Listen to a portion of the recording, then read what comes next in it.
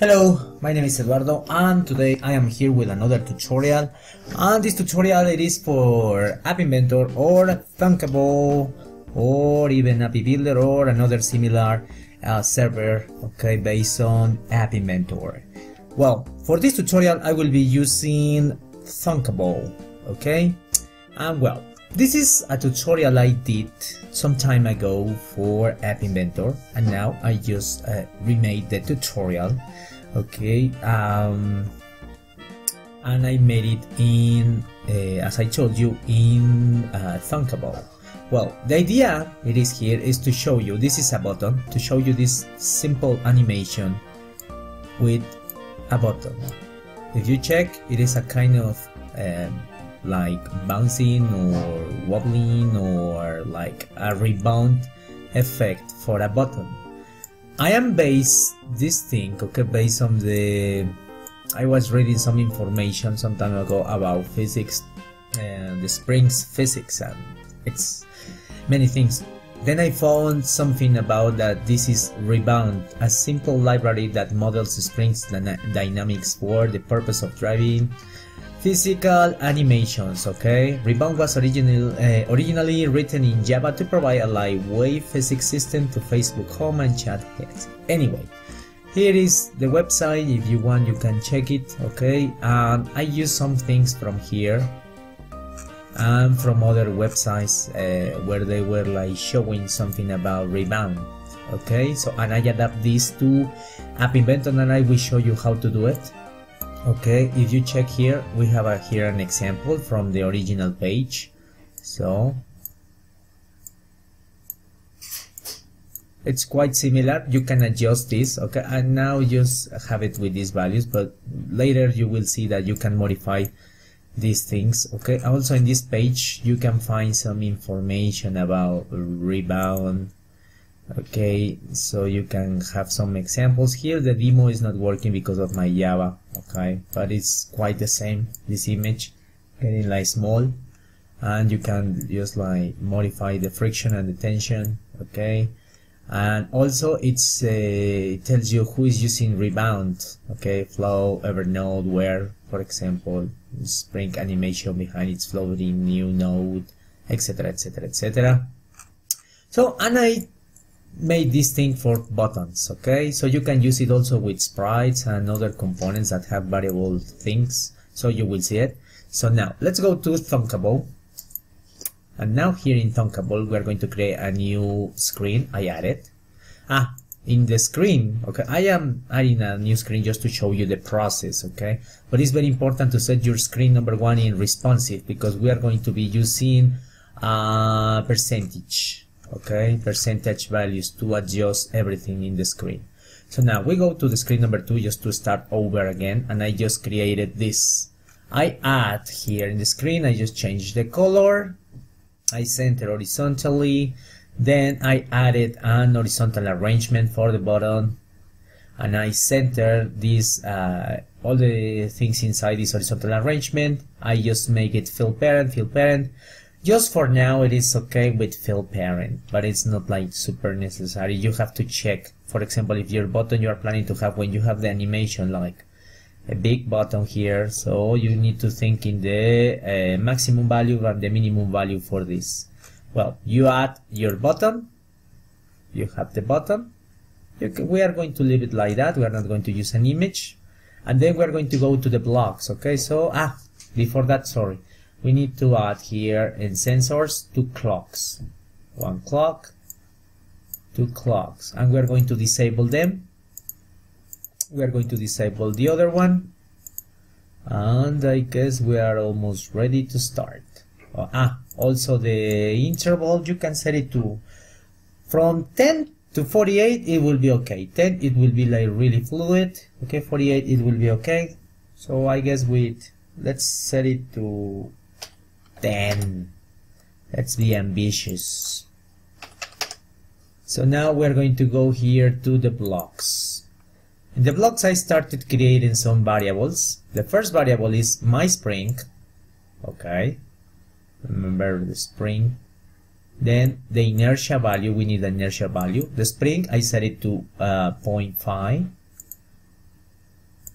Oh, thank you. We had a problem, Houston. Thunkable, Houston.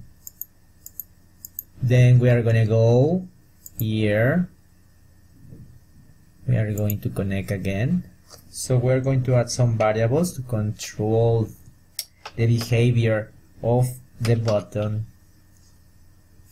Then we're going to go here. Don't tell me that right now the internet is getting slow, but anyway. So we created the first variable is my spring, set it to 0.5 just for now, then my inertia 0.5. Then we're going to create two variables more, one for X scale and another one for Y scale. Then we're going to start setting everything. As I told you, it has to be responsive, so we need to set everything based on the percentage.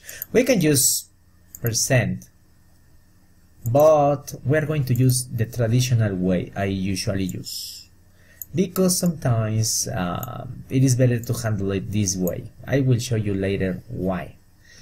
Anyway, so we are going to create a result procedure here. Then we are going to call it % in age or in the height. Then we're going to drag here from math. We're going to multiply values. So then we are going to add also another one that is divided by. This is going to help us to calculate the percentage. Then we're going to add here a slot, like a variable. Then we're going to call this is going to be height, so let's call it my height, or the button's height. Anyway, now for the first slot, we are going to use from the screen the height value, the size of the screen, times the we are going to use, for example, if I want to set my button to the 20%, it has to be like 20. This is my height, so obviously I need to divide this by 100 to have the percentage from the screen. So we're going to choose this one, 100. Then we're going to do the same for the width. We are going to duplicate this one. Then we're going to go here, we're going to change the name, let's call it W, and my width. We change here the value, and then you have width. With these ones, we are going to calculate the percentage. So now for the button, let's make a big button, okay? Then we are going to adjust it if we want. So we're going to use here the height to the, I don't know, maybe to the 40%. We are going to set the initial values for the button, if we can do it. Then we are going to use the procedure for the width, and we are going to duplicate this one. Then we change to width, then destroy this one, then we just save it here. And what about 60%? We do it, and we have a big button. Nothing fancy, nothing else. That's it. Now, what's next? We're going to start with the procedures, okay? So we're going to start. The first thing, when I click on the button, okay, I want to start the animation, and the clocks are going to help us with the animation. So when I touch down, okay, I'm going to start with the animation. So let's start with this. So we are going to first make sure we have these values for the initialize, okay? So just in case we have modified something, we're going to use here from the button touch down. Then we're going to duplicate these ones. This is just to avoid things that when we resize, okay? So but well, anyway, then we are going to use the clock number 2 or the clock number 1. First, the clock number 1, that is the first that it's going to start the animation. We're going to enable this, we're going to set it to true, and also we have to think, probably we have finished from another procedure, So we, just in case, we need to disable the clock number 2. Okay, so at the beginning it's not going to be like useful because it will be like disabled, but later on we need to disable it. So that's it. Clock number 1. Now we have to go to clock number 1. What is going to happen with clock number 1? Well, there is another thing. When I touch down, okay, I start working with the animation. Okay, so I initialize the animation. But when I touch up, I have to finish the animation. Well, to touch up, we have to finish the animation, so we are going to do this. We are going to go for touch up, and then we are going to stop. Okay, a clock number, we are going to duplicate clock number 2, and we are going to enable this clock because this is going to finish the animation. Okay, so this is starting and then this is finishing, and the clock number 2, it will be in charge of finishing the animation. Clock number 1 initializes the animation. Then we duplicate this one and change to clock number 1. We disable, of course, the clock number 1. Okay, now we are going to go now for clock number 1, the one that it's going to be like enabling here. We're going to move this. Now let's keep it like that. So we go for clock number 1, and the procedure, clock number 1, and we are going to insert here in clock number 1 some blocks to make the magic happens. The first thing, okay, now the original height, okay, when we touch height and width or the size of our button, it is like 40% times 60%. Now we need to think about the final height and the final width for the button. So we are going to duplicate the final height. So I want to reduce them to half. Okay, so I'm going to set it to the 20% of the screen for this value, and the other one to 30% for the width. That's it. I don't know if I disable the clock. Yes, they are disabled, but they are working because maybe I activate them. So we are going to disable them. Now this is the values that we want to get when we finish the animation. The original values are these ones. From this to this, we are going to pass like in an animation, okay, in a rebound effect. So now what's next? Well, so clock number 1, this is clock number 1. Oh, sorry, I made a mistake. This is clock number 2. Clock number 2 is the one that it's going to finish. Sorry. We duplicate this one because we are going to have it, and clock number 1, it will have the original value. Sorry, from this value that is 40, 60 to this value. Okay, so now let's start adding more blocks to clock number 1, and you will see. The first thing is we're going to modify the variable set x scale, and we're going to do this. We're going to change, okay, what we are going to change, I mean the size that we want to, we're planning to reduce.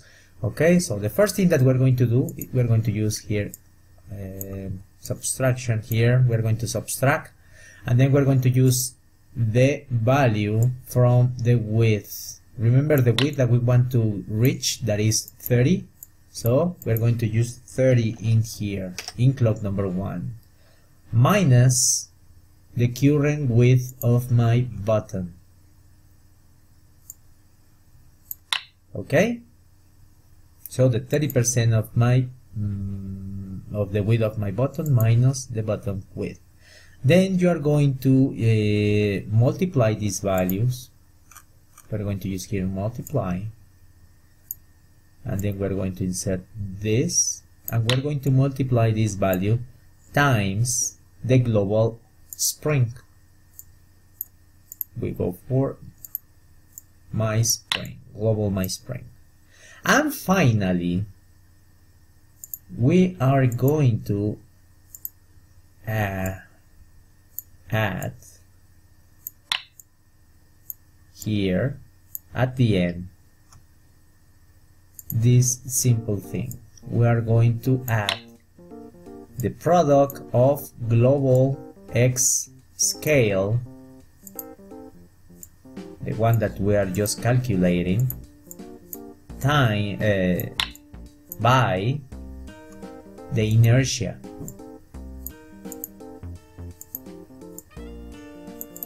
And we are going to drop it right there.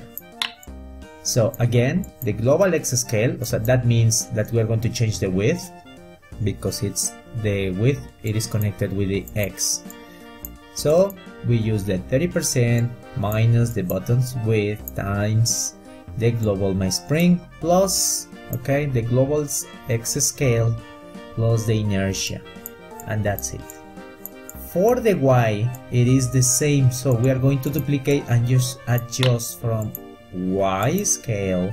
In this case, it is not 30, because in this case, it is the one that we want to reach, that is 20. So, and this in H, we drag this guy, we set it to 20. Now it is not the button's width, it is the button's height. Then global spring, it is the same, Y scale, and again times the inertia. That's it. And finally, we are going to refresh these results in the button's width. Okay, so how? Well, we are going to go for buttons width first, set buttons width plus the width of the button, the current width of the button, plus the X scale, okay, this kind of factor thing. Then we duplicate this and we do the same for the height. We just change from the drop menu, height, and Y.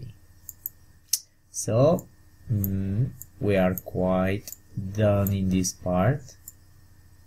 Just let me move my blocks, and that's it. Now for the button number 2, or for the clock number 2, this is just the starting thing. We can duplicate again the global X scale. Now, because it's a rebound, remember, it is going from one animation to the other one. So now we are going to return, okay, so we are like mirroring this thing. So if you check here, so we are going to go and we're going to duplicate these ones, but the values, remember, I change from clock 1, I have the highest value, and here I have the minimum value. Now in this case, inside, I have to have the biggest value that I have in the other clock, that is, for example, for the width, it is 60, and I let the other things the same. Then I just duplicate this one, the global Y scale, and I do the same.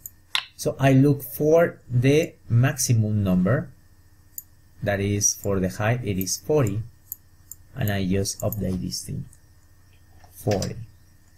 And the rest, I guess it is quite the same, so no need to move. And I guess we are almost ready to try, so let's refresh just the screen just in case. And then we have locks, and then we just touch here. Now we need to check what's happening, because it is not like returning. So we are going to check this. First, when we touch down, we disable the clock 2 and we enable the clock 1. Then when we touch up, we enable this and we disable this. Then the clock 1, it will have these things. I know what it's missing. We need to refresh the values in the width and the Y. So from the first one, I just drag them here and we have that thing. Now it is not like showing really well because you have in your button, let me check, here in the blocks. Let's go to the beginning in initialize, and we are going to add this thing. Let's remove this, and we are going to add here from button. We go for show feedback, and we are going to set show feedback to false. That's it. Then we just press. We need to do it. But it's when we have an image. So anyway, we can just drag the image from Kirby just to show you this thing. It looks better, not with this white thing. So bottom image. Show feedback, but I don't know if it's going to work. No. So just let's set it here. Color change. Okay. And then we have here this thing. We just remove the text. And we just press in here. If you check, it is pretty similar to this one. And we can adjust the values, okay, here in the blocks. Actually, we're going to make something extra just for you guys.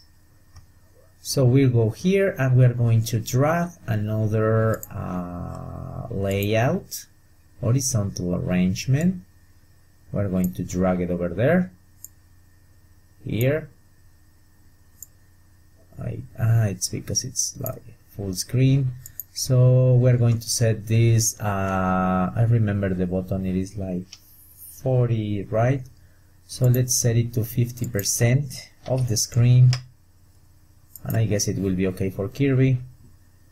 I don't know. Yes, it's okay for Kirby. It is fit in there. Now for this one, we are going to set it to fill parent for width. I'm thinking, no, probably I need a vertical arrangement, sorry. Here, and we're going to delete the horizontal arrangement. Then we're going to set it again to fill parent for the width, fill parent. And then we're going to drag from the user interface two sliders. One slider and second slider. Like password text box, sorry. I mean slider. We have two sliders. And the value, the minimum value, it will be like, I don't know if it's possible to set it to 0.1 and the maximum value to 0.9. We do the same for the other one, 0.1, 0.9. We're going to set the position in 0.5, the position for the other one in 0.5. I guess that's okay.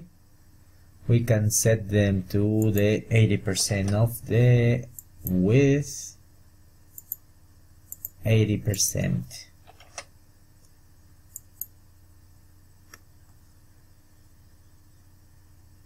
Well, we have these guys over there.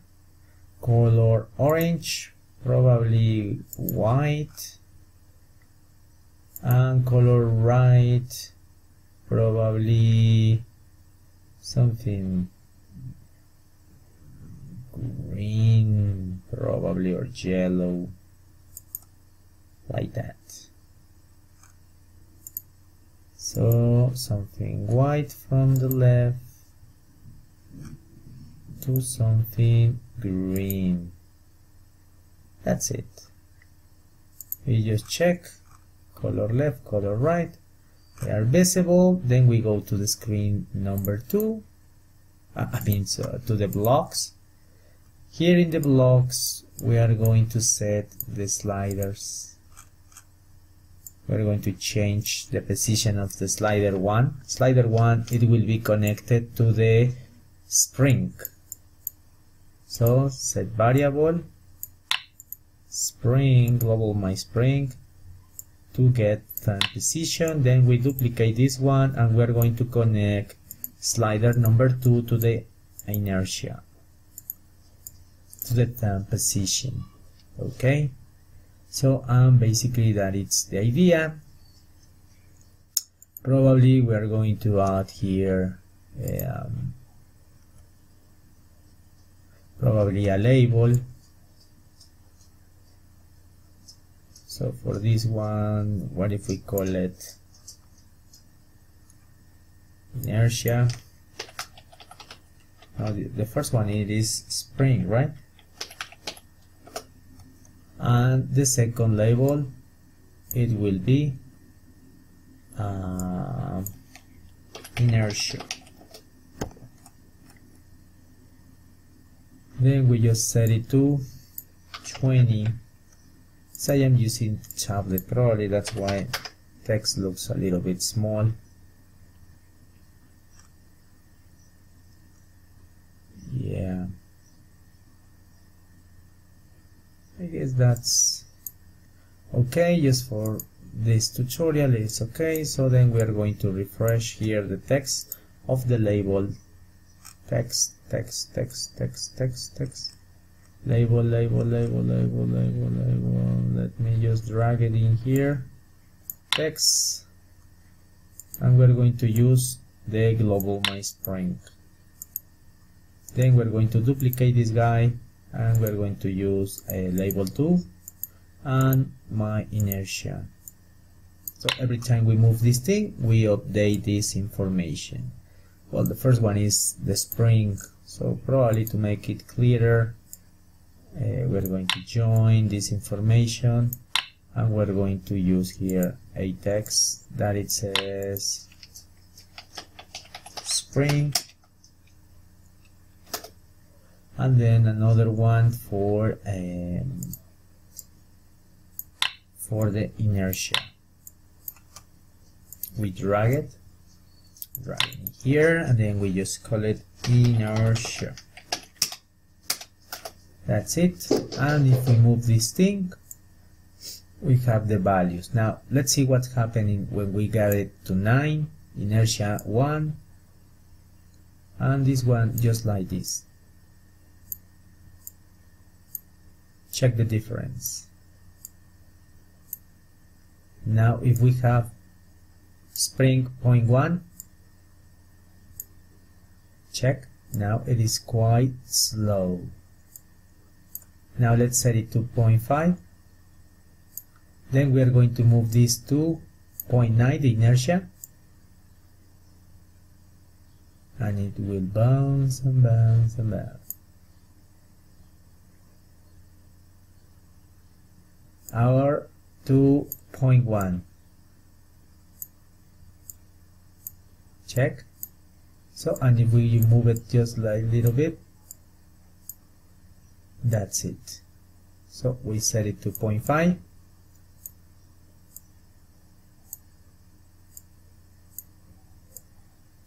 Then we just can adjust the things here, for example.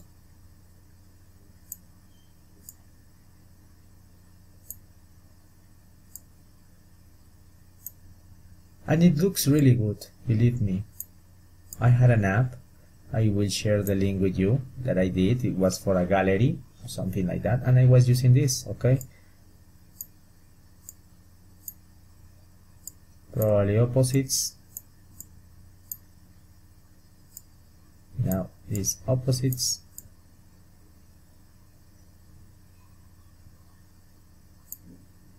By the way, you set the inertia to 0.1, well, it will be like bouncing forever and ever.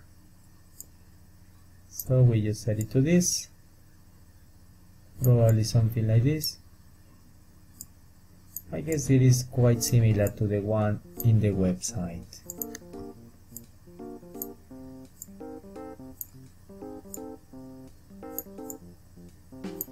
course it looks a little bit like choppy in some parts. Anyway, I guess that's all for today. I hope you liked the tutorial. This thing, it can be like very useful or to make your apps look a little bit better. Okay, when we were making the when I made this thing the first time, I remember some friends from App Inventor, they say that you could use this thing for probably just for an intro. Okay, just for an intro, or for some little things here like animations, or I don't know, maybe you need to think more about how to use this thing. My name is Eduardo. I hope you enjoyed this Thunkable tutorial, also for App Inventor, okay, and for App Builder too. Okay, so my name is Eduardo, as I told you, and please check my other tutorials. I have some interesting things, okay, not only about Thunkable, also about Scratch. I am making some tutorials about Scratch, okay, so I'm not an expert in Scratch, but I am enjoying learning this thing. So I will see you next time. Bye bye.